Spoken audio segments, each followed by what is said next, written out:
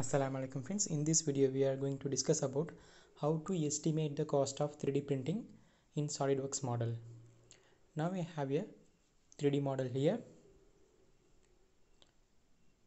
Let me see how to estimate the 3D printing cost. Go to the Evaluate tab.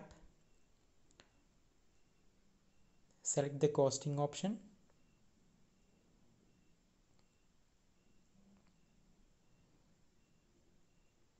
After selecting the costing option, a new window is open at right side. Here you have to select the method of machining. So method of machining for this model is 3D printing. So I just select 3D printing.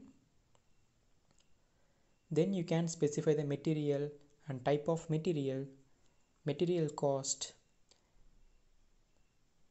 then bounding box size, wall thickness, percent infill. These kind of properties you can give input here. Then you can give the requirement of quantity.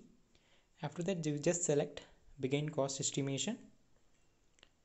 Now it shows $11.61 US for per part.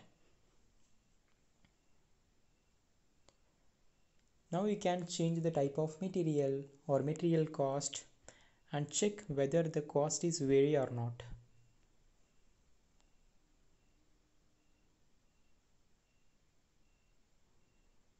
Now I just select a nylon material. Now the cost is vary from previous one. You can manually enter the material cost.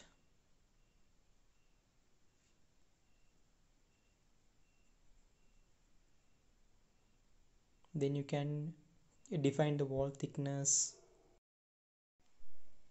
Then you can define the percent infill also.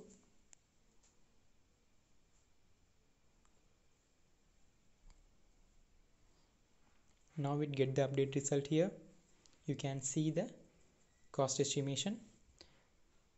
If you have the shop rate and markup discount from the material side or machining side, you can include here.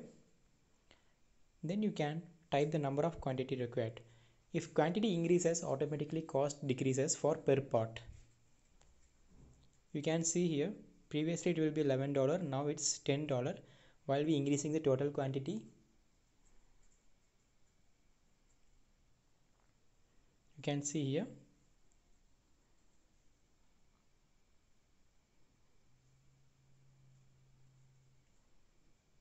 if we enter 10 quantity, again it will lower the value.